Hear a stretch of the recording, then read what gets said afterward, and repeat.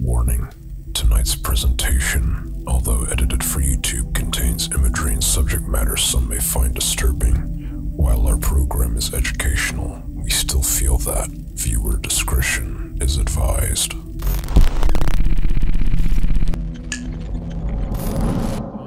Take notes on gameplay and the things they do, and please take note of any bugs they may experience.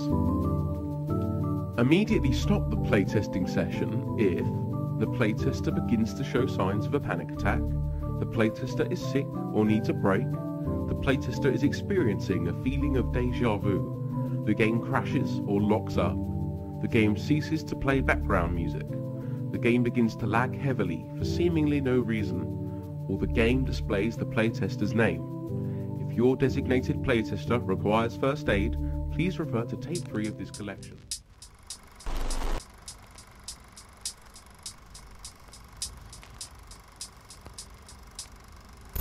ARGs are a form of storytelling that intentionally blurs the lines of what is real and what's fiction. This is done to give the player a fleeting sense they're going down a serious conspiracy that they themselves are uncovering. As players investigate and put the story together, the creator rolls out more content that pushes the narrative forward. Oftentimes, this is done to promote a product. For example, the I Love Bees ARG was commissioned by Microsoft to promote the game Halo 2. And according to Bungie, the narrative in I Love Bees is technically canon, and is referenced in the Halo graphic novel, as well as the 2009 Halo Encyclopedia. Finding out what an ARG is supposed to promote is often a part of the fun, but what happens when the product placement is not apparent?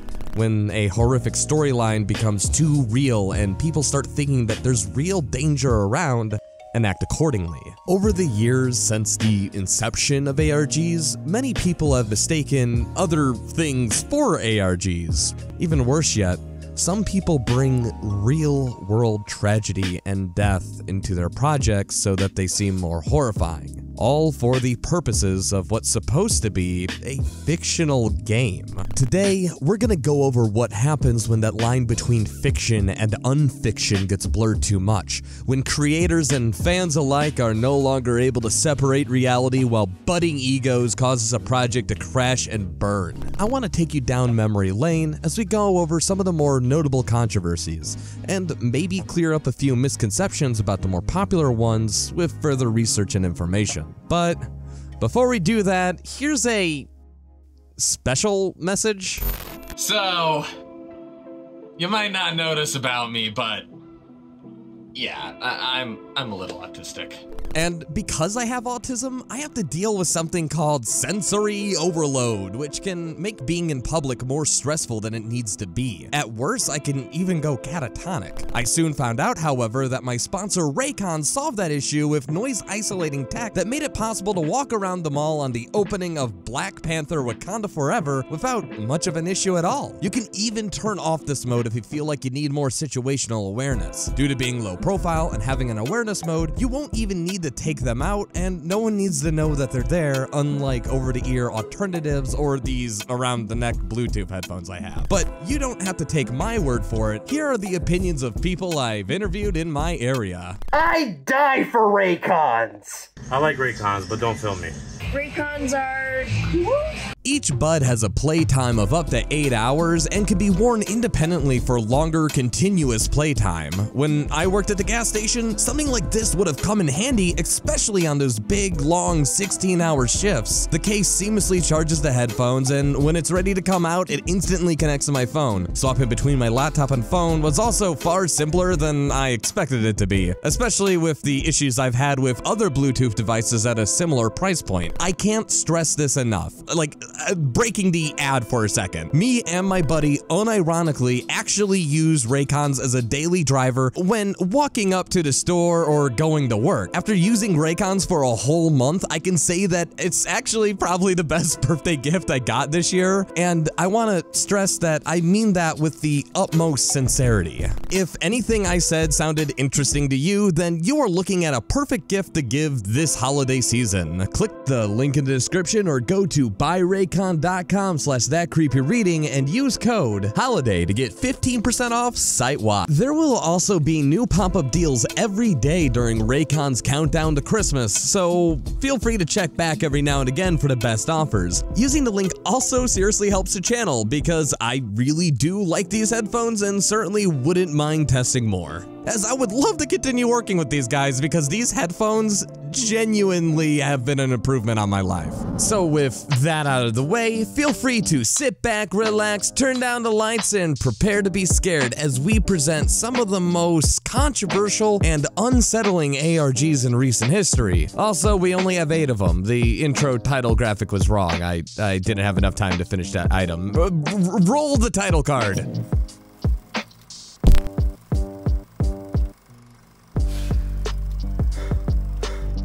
On April 19th of 2022, the 12th book in the series Fazbear Frights was released. Fazbear Frights is a collection of short stories surrounding the FNAF universe, and its 12th installment was intended as a bonus included with the 3rd box set, which contained content that was cut from the other books in the series. It's unclear if these stories were cut for quality control, lore reasons, or otherwise, and this confusion led members of Team Theorist and the Game Theory channel to speculate that they could have been pieces of a puzzle or an ARG that was just never finished. Not only did the short story titled Felix the Shark contain plot points revolving around clues that are intentionally hidden inside a fictional novel, but another story titled The Scoop also referenced a real-life location where a character finds a picture hidden in the files of a FNAF 3 mobile port. These plot elements likely contributed heavily to the confusion surrounding whether Fazbear Frights 12 was related to an ARG, finished or otherwise. In order to find some more definitive answers, MatPat called on members of his audience to help him double-check whether there was a deeper mystery tied to the locations referenced in Fazbear Frights 12. Game Theory released a video on June 5th, 2022 outlining details of the book, which stuck out to MatPat. In addition to a call to action, MatPat will later state that he had only intended for his audience members to do some digging into the files of the FNAF 3 mobile ports, and for some fans who were locals to the areas mentioned in Fazbear Frights 12 to maybe clue him in if Team Theorist had missed anything. The only problem is, there was no ARG. Unfortunately, in the hours following the release of the video, theorists attempting to crack the supposed mystery would go on to break one of the unwritten rules of ARG participation: never call and ask real people, places, or businesses. Things quickly spiraled out of control as hundreds of calls from fans began flooding businesses in order to ask for video game lore. These calls were supposedly so frequent that one location even had to disconnect their phone. Seeing the shitstorm that was growing, MatPat reacted quickly by calling for a full stop on the FNAF ARG hunts, while reiterating that it's never okay to bother or harass any individual or place of business, whether you're playing an ARG or not. In his video apologizing for disruptions caused by this, MatPat gives a succinct explanation of how these calls can add up quickly and cause a lot of issues, even if they aren't necessarily ill-intended. He acknowledges that his Felix the Shark video may have been the first exposure of ARGs for some of his audience members, and that the people making these calls were likely over-enthusiastic rather than malicious. Finally, the rest of the video is used as a jumping off point in order to draft a list of ARG rules of etiquette that will hopefully be seen by those who interacted with the Felix the Shark video. Unfortunately, toes were stepped on because people wanted there to be an ARG. The clues and puzzle pieces of an ARG are supposed to be obvious, at least to a degree. Since there likely was no ARG to begin with, people who were expecting to eventually be put on the track of one if they dug deep enough only caused disruptions for real people instead. While MatPat states he had intended for people to interact with the clues he presented in a safe and responsible way, and to stick to investigating game files if they were not a local to one of these areas, the instructions he gave were actually much more vague and nebulous. I need you to help me either solve this thing once and for all, or debunk it. And who knows, maybe this is the push that we need to get the next major answer to the game's lore. That said, good on him for addressing the issue quickly. Ultimately, the takeaway here is, while ARGs do allow us to live out very unique fantasies of uncovering a buried mystery or stumbling on something forbidden and dark, if you aren't completely sure that you're on the intended track of one of these games, it's best to take a step back, whether you're a regular player or a content creator.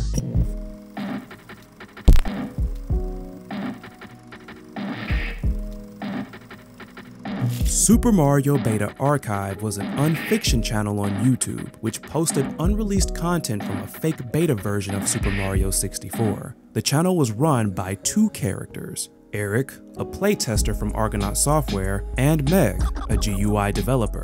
Eric and Meg claim to have gotten hold of cassettes, tapes, and project files from the Super Mario 64 beta never before seen by the public eye. The uploads range from pre-renders and unused music to gameplay and GUI demonstrations from the beta, though much of this content seems corrupted in odd ways. Beyond the footage being clearly old and damaged, a narrative starts to unfold surrounding an employee at Argonaut who seems to be encountering some kind of workplace harassment before they stumble onto something supernatural, possibly involving drowning.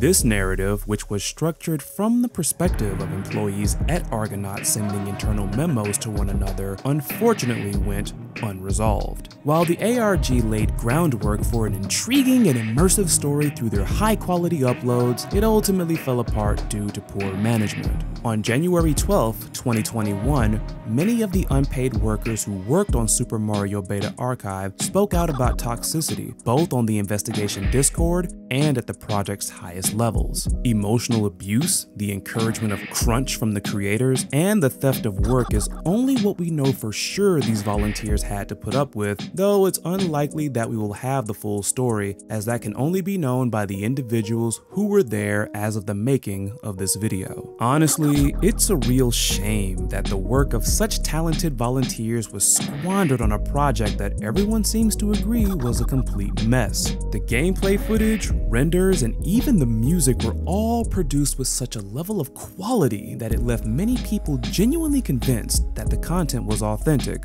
or at least well above the quality of a creepypasta. Unfortunately, it seems having all these project assets delivered for free just wasn't enough for the ARG's director, and when they started to get antsy about not uploading frequently enough, the burden fell back onto the unpaid volunteers. At least that's what the accounts of all these contributors who were left high and dry seem to suggest, including one unfortunate case where a user reported that their work was uploaded without permission as a retaliatory measure for leaving the project. This argument spawned from creative differences for how the creator treated its staff. Perhaps if there had been a little more respect for the time, energy, and effort of these talented volunteers, Super Mario Beta Archive could have been one of the ARGs that everybody was talking about.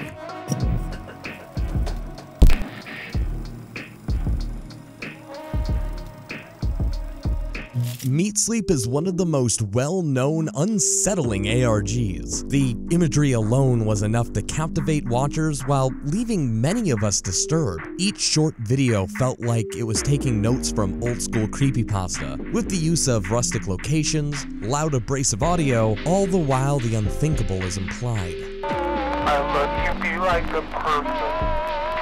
You live here. You are ungrateful. Meat Sleep was created March 28, 2014, with no new updates since April 30th, 2016. Many videos in Sleep's catalog references the name Soonkin, which is an anagram for new skin, and from what we could gather, also the name the author used to go by when posting videos to 4chan, although many of this content is lost. The story, or at least what was there before it was abandoned, implies that there is a stalker that kills and potentially eats people. A trend that I noticed when reading the earliest saved comments is people who stumbled across this disturbing channel without context and believing that there's an actual cannibal serial killer posting videos about their crime, taunting the viewer to solve their mystery. This will later lead to why Meat Sleep was never finished, but fans of this series range from those who appreciate the macabre art and ARG to people being outright hostile because it wasn't scary enough. To me, however, this ARG is something that's special to me for how it uniquely takes these disconnected film segments made by different people and recontextualizes them in a way that even knowing that it's fake makes me uncomfortable.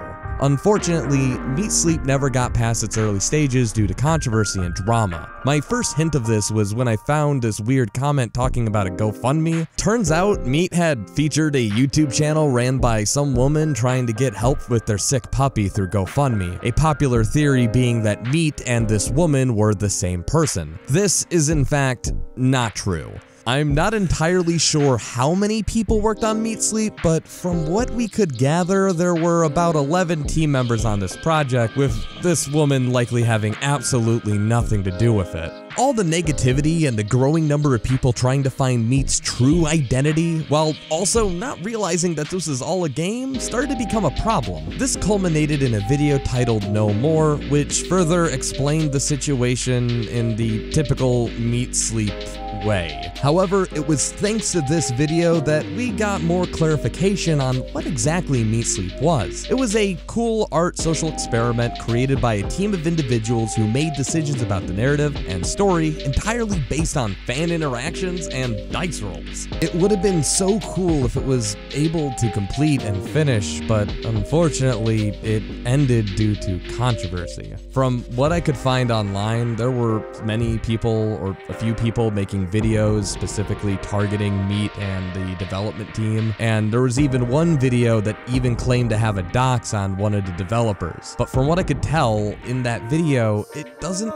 reference any of the people behind the project, at least none of the people that I could find publicly named, which leads me to believe that there's a video out on YouTube right now that's just a crazy person harassing someone outside of Meat Sleep because of Meat Sleep. It's easy to now understand why that this ARG ended with a simple message. Sad to say, a fun thing made to be fun and enjoyed. Sad to say you made it ugly. Please stop bothering these people about this channel. For the victims of the harassment, we are sorry. You did not deserve these. We did not intend these. All of you, please stop. You ruined things. Enough. This is over. Stop.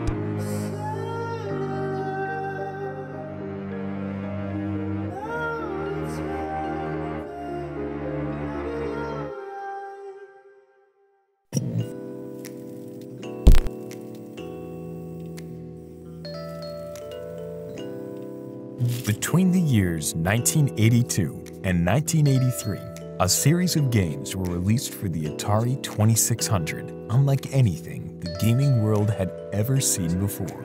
Sword Quest was a title that promised to bring the fantasy of a grand treasure hunt into the real world.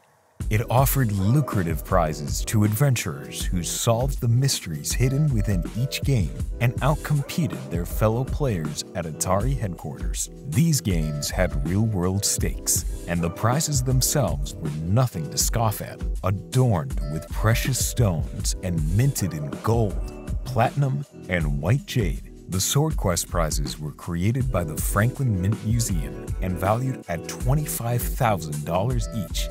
These prizes included the Talisman of Pentultimate Truth, the Chalice of Light, the Crown of Life, and the Philosopher's Stone. The grand prize, however, which the previous four winners would compete for in the final challenge, was the Sword of Ultimate Sorcery, valued at $50,000. Each Sword Quest game included a poster and comic book published by DC, which served to expand on the lore of the Sword Quest universe, as well as being integral to making sense of the clues within the game. These comics follow the twins, Terra and Tor, who pursue a prophecy of revenge revealed to them by the wizard Conjuro, in order to avenge the deaths of their parents at the hands of the evil King Tyrannus.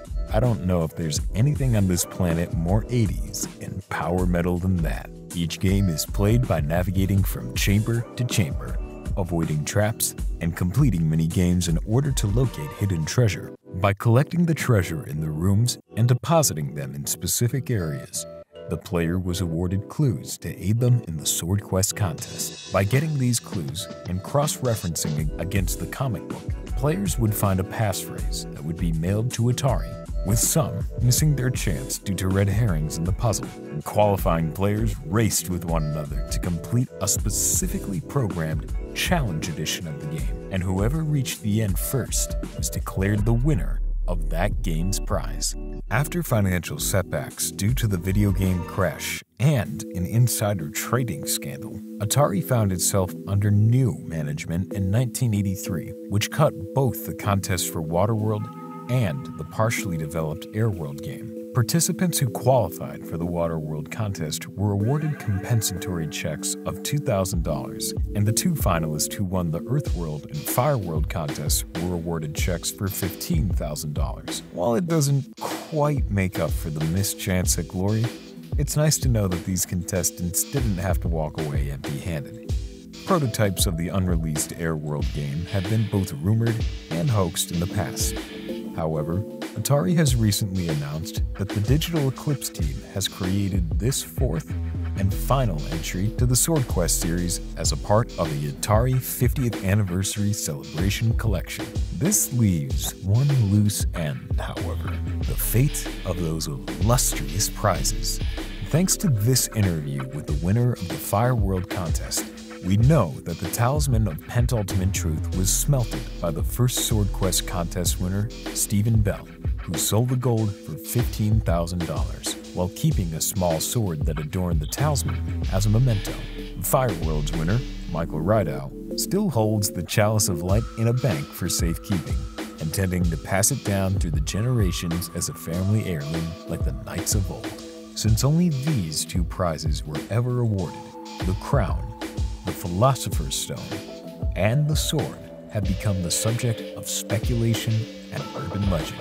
One rumor was started by an Atari employee claimed to have spotted the Sword of Ultimate Sorcery mounted on the fireplace of the man who purchased Atari back in 1983, Jack Trammell. You purchase Atari, and you become king all in the same day? It stands to reason, however, that if Jack kept the sword, he likely has the other prizes as well. This is disputed by Atari historian Kurt Vendel, who points out that Atari never owned the prizes themselves, making it more likely that the sword above Tramiel's fireplace was not the Sword Quest sword, and that the prizes were retained by Franklin Mint and, eventually, smelted back down. While we can't prove either of these theories conclusively, the mystery surrounding these prizes makes them all the more legendary.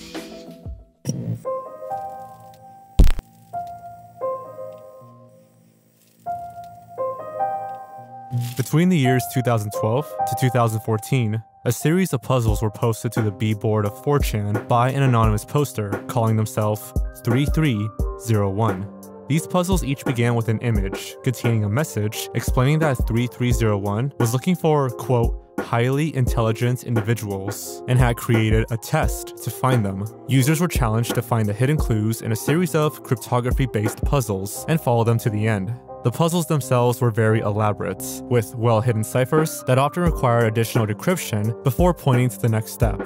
An image would point to a webpage, which would point to a book, which would then point to a subreddit, and so on. Each clue also contained a verification code called a PGP signature, which is difficult to replicate, preventing imposters from pretending to be 3301 in order to derail or hijack the puzzles. Before long, a community of participants began to come together in order to unravel the clues, and to theorize who or what was waiting at the end of the puzzles. Rumors began to circulate, with many dismissing the challenge as an elaborate troll early on. Others also theorized that 3301 was intended as an ARG marketing campaign to promote some kind of product or service. The puzzles seemed professionally produced enough for this to be the case, but there was no product to be found. Lacking answers, some even began to speculate that the group was recruiting individuals for some kind of secret society or intelligence agency. The puzzles eventually reached a point where only a set number of participants were allowed to advance to the final private stages. Collaboration and sharing of information from these parts of the tests were highly discouraged, although confirming that is something that is also impossible. Leaked information from an unconfirmed finalist of the first puzzles includes an email from Cicada 3301 describing themselves as an international group that believed privacy to be an inalienable right. The email also outlined the purpose of the puzzles: to recruit like-minded individuals who would help the group in their efforts to develop privacy-conscious solutions. This email is difficult to verify, however, since it lacks the PGP signature, which was included in all of the official announcements and clues. Nearly a month after their first post, 3301 announced the conclusion of the first puzzle, claiming to have found the individuals they were looking for. A second and third round of puzzles would eventually follow, unfolding in a similar way, with each clue needing to be deciphered before it pointed to another. It's difficult to tell who is and isn't a legitimate finalist, but Rolling Stone's magazine supposedly interviewed 2 individuals who reached the final stages and were contacted by Cicada 3301. They claim Cicada 3301 had been founded by a group of friends who worked together to develop software and applications in line with their ideals, increase privacy, and free access to information. In retrospect, it seems likely that Cicada is a group of hobbyists rather than a worldwide organization or even an ARG. The group's stated ideals have been compared to niche movements like crypto-anarchism and cypherpunk. These movements advocate for the widespread use of cryptography to increase privacy and enact social change. Despite what we know now, Cicada 3301 had a very different reputation at the time, and this public perception was fueled by a number of controversies tied to the group.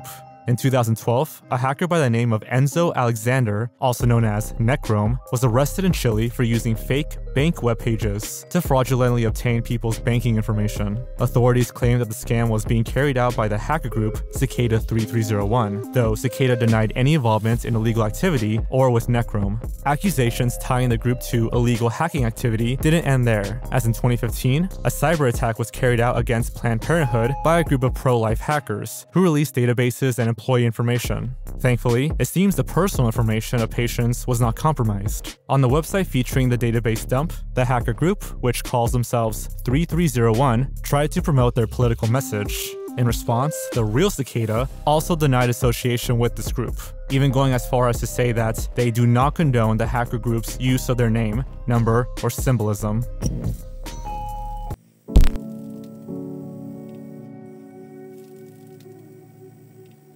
Tribe 12 is, or was, a popular Slender ARG series created by Adam Rosner. It coincided with Marble Hornets, Everyman Hybrid, Dark Harvest, and ML Anderson, all known as the Big Five. Tribe 12 was the second most popular Slender ARG series, and there is an emphasis on was. The series itself was very well received for a reason. Well, many reasons, because it was very, very well made. While the beginning of the series wasn't that great, it got so much better as time went on. It's one of those examples of, well, maybe you didn't have that great of a start, but you learn how to work with your stuff the more you work on it. The acting gets better, the VFX work gets better, the editing gets better, the writing is stellar. It's very impressive. Unfortunately, you know the title of this video and something horrible goes wrong. Because I feel as if it's important for me to clarify, Adam Rosner has not been proven guilty to anything I am going to discuss in accordance with the law. On September the 5th, 2020, Adam Rosner began to be accused by one and then multiple people with several instances of child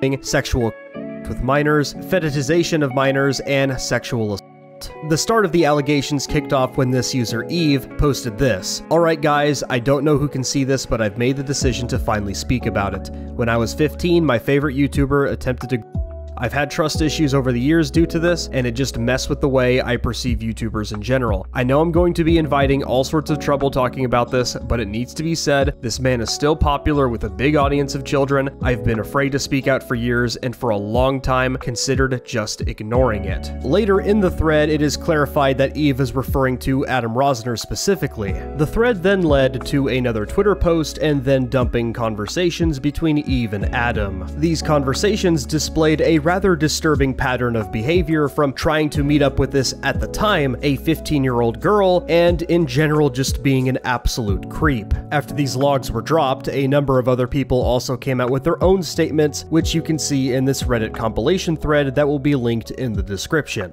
In terms of Adam's response, he didn't give much of one at all. There was this response on Discord reading, "Right now I'm being attacked by some ex-Tribe 12 fans who have been trying to cancel me for months. It's not true. I have the evidence against it. I got rid of my social media because I've been sick of it anyway, and I'm not going to take harassment every day from a cancellation attempt." Another response was one that came from his Tumblr. "They're making it out like because I have a little cis that I prey on younger aged people and am a..."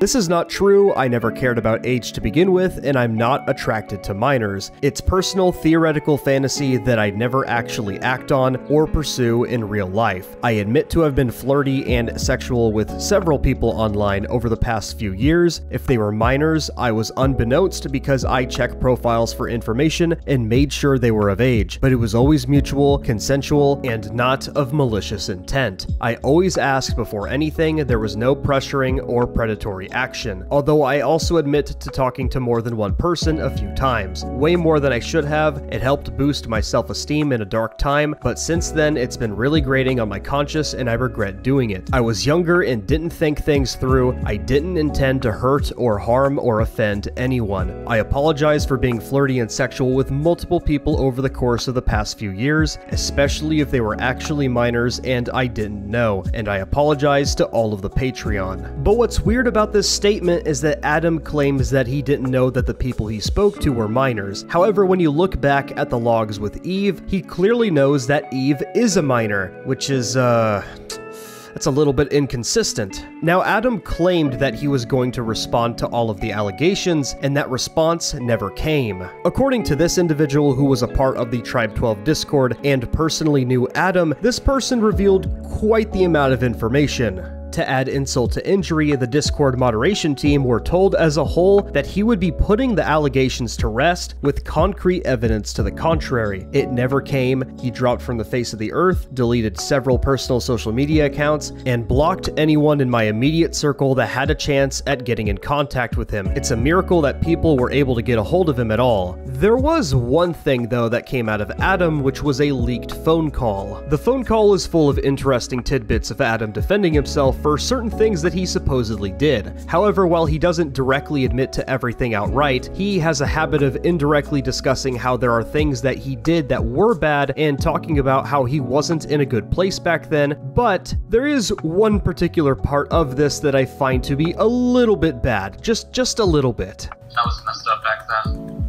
And that's not an excuse. Autism's not an excuse, it's not a crutch. It's not an excuse, but it's a reason.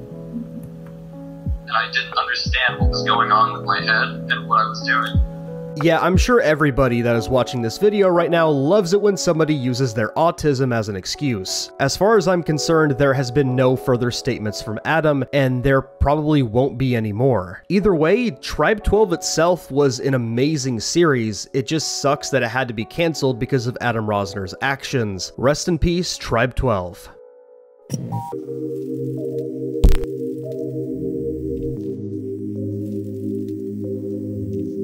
Behind the Meme was a channel on YouTube that produced videos in a consistent, easily digestible format designed to give viewers a surface-level understanding of various internet in-jokes. Originating back in 2016, these videos seemed to receive more and more criticism from other YouTubers like Anthony Fantano, Pyrocynical, and EmpLemon as time went on.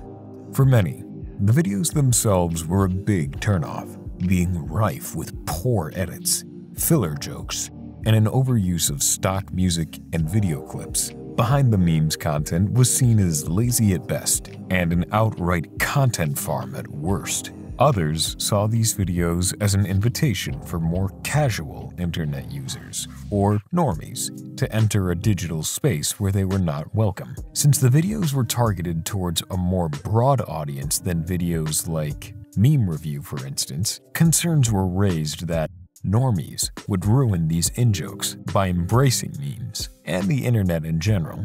While the channel's creator, Kyle, had kept interactions with the YouTube community to a minimum, he would eventually respond to this now deleted video by Anthony Fantano, which parodies Kyle's content while criticizing the videos for being poorly researched, going off topic to pad time, and talking down to their audience. Every time I have come across this meme online, I have liked the meme. I like memes, you guys. Please accept me. Here we go. This is the part of the video where I give you unneeded history about music because this is a music-related meme, and I want you to feel like you're learning something, even though I'm saying a bunch of shit you already know. Most assumed that Behind the Meme would be unfazed by the criticism, since his revenue bottom line was unaffected by these admittedly mean-spirited jabs. The bitter tone of his response video caused others to realize that the negative attention was actually affecting Kyle, which, in addition to this video by Emp Lemon, fed into a campaign of hatred that quickly got out of hand. Following attempts to paint Behind the Meme as a laughingstock by baiting him into covering a meme that didn't actually exist, the harassment extended to the real world, with Kyle's grandma and uncle both being doxxed. Presumably having had enough, Behind the Meme began to slow down their upload frequency before going on hiatus for a period of 5 months in 2018. If his story ended here, this would probably paint Kyle in a more sympathetic light. Just some goober lacking self-awareness who wanted to make stupid videos about memes. When Behind the Meme returned to YouTube, it was with a foreboding and cryptic series of videos in an ARG style that seemed to be documenting the declining mental health of a content creator pushed over the edge. The tone of these videos was much more dark and serious, portraying Behind the Meme as a reckless, unrepentant alcoholic who had become jaded by the constant hate he had been receiving. The videos also seemed to suggest that Kyle had a death wish, showing him implied drunk driving and blaming the internet backlash for his self-destructive behavior. Many viewers became genuinely afraid that Kyle was in danger and tried to reach out and offer support in the comments before he did something more rash. The series culminated in a video that would be removed from YouTube titled 5: The End, which appeared to show Kyle unconvincingly game-overing himself. In this stunt, Kyle simulates the act, then plays a stock shooting sound effect before cutting the video. While he would later try to defend these actions by claiming that the series was intended to raise awareness on its subject matter, others quickly saw through this damage control for the tasteless, manipulative narrative Kyle had spun. We don't need to explain why making people in real life worry about your safety is a bad idea, especially considering how many people didn't take Etika seriously. In his attempt to turn the hate he had received for all those years back onto his perceived bullies, attackers, and trolls, Behind the Meme effectively alienated anyone who still cared enough about him to offer their support when he seemed to be at his lowest.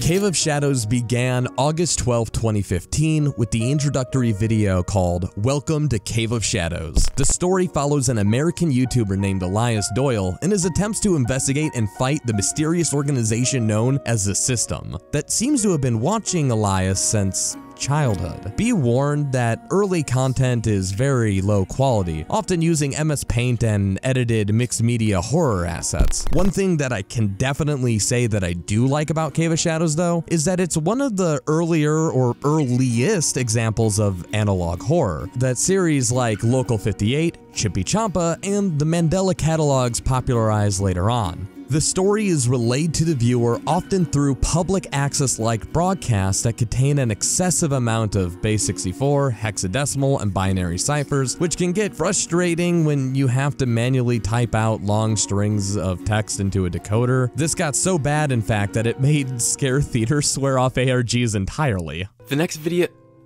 Alright guys, I can't do this. Alright, please don't cut my balls off for this, but I have a confession to make. I really lost interest in this whole ARG after watching Elias Doyle's unboxing, and I'm finding this whole Awake analysis to be really boring and non-motivating. I don't know if you've noticed, but literally every video on this channel is pretty much the same. They all just have some cryptic text on the screen in base 64 or hexadecimal, and in every video they almost always translate to exactly the same thing they did in the previous video. I liked this ARG at the beginning, but now I'm not so sure. So yeah, this is the last video I'm making about the system, and I probably won't cover ARGs too much anymore either. Despite the frustration of actually following this and the less visually appealing aspects, I really do see what Cave of Shadows is going for. It's just an ambitious project that seems to be started by people who were rather young at the time. And I see this thing. This thing right here. I see a thing everywhere. I don't even know. What does that look like to you, huh? What does someone make of this? That context is necessary when talking about Cave of Shadows as a creative work. It's not only hard to assign blame where missteps may have been taken, but one of the guys is basically wiped off the internet. Sure, if an adult made this in 2022, there'd be some serious issues, which we'll get into later. But as a labor of love produced by people who might still be in high school, wow, this is actually pretty damn creative. And if your suspension of disbelief can handle a kid live tweeting his progress running away from a shadowy organization, then I can see how people got into this one. It's also worth noting that Scare Theater's video on Cave of Shadows and its sister channels Nasambi and Awake gained over 1.8 million views, with people in the comment section often expressing how much they loved this project at the time. At least, that's how it started. Some problems really do creep up, and it's definitely worth discussing for everyone else who's trying to make their own unfiction projects. Cave of Shadows spans across several YouTube channels with their own independent creators, a blog, and a few Twitter accounts. A while back, the Awake channel was hacked and is no longer on YouTube, and outside of 2 videos, the Nasambi account had its entire catalog scrubbed. The controversy first started when the Cave of Shadows team tried to request coverage of their work both from Nightmind and Scare Theater. This move directly led to Nightmind's rule on requesting coverage. Not a great thing to forever have your legacy tied to. The story also uncomfortably focused on drawing parallels to a real-life disappearance and possible kidnapping of a child named Michael Dunahee, even going as far as using home videos taken shortly before he vanished. The main character felt a kinship with him, but also might be implying that the real-life murderer, the pig farmer killer, might have something to do with it. This coupled with gross allusions to non-consensual acts of younger people. Don't you agree? Especially Penguin's favorite when long after the game ended, he took him into the little boy's room and helped him. Kinda turned people way the hell off. Ignoring the obvious disrespect to the victim's family, I want to read a little bit of this now deleted comment on the subject, which was made by Nasambi. The system was my first real venture into making content in a genre that I have been passionate about ever since I was little. To say that I have been jaded from working on the project would be an understatement. We made many mistakes and paid some pretty extreme prices, but at least now I can say we all came out better on the other side. My only regrets now are how I sometimes behaved so immaturely towards others back then. Since the mishap relating to asking for direct coverage from Nick came about, nobody really cared. I made myself and my friend's passion project the ground zero for why Nick now has the rule of never directly asking for coverage. We made peace with him, and that's fine. Lessons learned. I also regret the inclusion of any references to Michael Dunahee. Bringing him into this wasn't my decision to make. It wasn't fair to his family, even if my intentions weren't as sinister as they appeared. The way that I look at it, Cave of Shadows was pretty cool. It was just a bunch of friends trying to do their best and their hardest to make something that in the end was executed poorly and made many mistakes along the way. I'm glad to hear that the creators learned from their mistakes and have been making better content. For example, Elias is also known as Elliot and has been making the Sun is Vanished ARG, which from what I can tell is actually pretty cool. The people that made this project are now adults, both making their own independent works that are now much better received thanks to the mistakes that they learned from and made along the way. Who hasn't done something stupid as a teen? Most of us, though, are fortunate enough not to be in front of a camera when that happens. Before you click off the video, I would like to update you on why I haven't been around for the last 3 months. it's a combination of YouTube burnout because, you know, I've been doing this whole YouTube thing consistently since I was about 14 years old, and even before then, I was like writing and helping other YouTube channels, to being forced to move because the landlord raised the rent to a price that just didn't really make sense for us. So we've been trying to find a absolutely perfect location to move to, and luckily we have. About a week after this video's uploaded, hopefully I won't be in this place anymore, and I'll be in some place where I'll, you know, be able to save some money. I'm gonna have to say goodbye to some friends. I'm moving the farthest away from my, you know, parents' house than I ever have before, and all this stuff is new, scary, and hard to understand. And I guess the stress from all that really made the burnout kind of come out. And even though I've been in this kind of terrible mood, I've been working on multiple projects at a time, and as a result, I'm hoping to God that I can get another video out in December and another one either next month or the month after. I've been just exhausted, and I'm hoping that moving and having a better place to live will help remedy some of those issues. None of this would have been possible at all if it wasn't for the patrons helping me keep afloat while I wasn't uploading content and trying to figure out my whole housing situation. Thankfully, I had some amazing friends that I would like to shout out right now that helped me with the production of this video. The first is The Right Opinion, who helped me get footage for Behind a Meme. A lot of this stuff isn't like archived anymore, and you can't really find it on the internet very easily, and he helped me out quite a bit there. The second is Ellis Mark, who, as you know, is the FNAF guy on YouTube, and he helped me out with a lot of footage, including lending me his hand so that I may use it to showcase book. And as you know, I also get help from an editor. His name is Chris Lotus, and he absolutely came through with me on this. We worked together, and I think we made the best video we possibly could given the circumstances. I also really appreciate Your Friendly Gamer, who kinda came in at the last minute and helped me do some cleanup work after my program was giving me some issues. I guess the thing I kind of want to impart is that a lot of the most amazing things in my life happened because people came together and we just helped each other. I had a lot of help with this video, and I am so appreciative for everyone who came in. George doing the lines, NDL Mongoose coming back from the grave, and the narrator for the Tribe 12 segment is actually a good friend of mine that I met at BronyCon, the very last one, where we so happened to run into Christian, and here's my excuse to show that picture. That was a magical event that I need to talk about at a later date.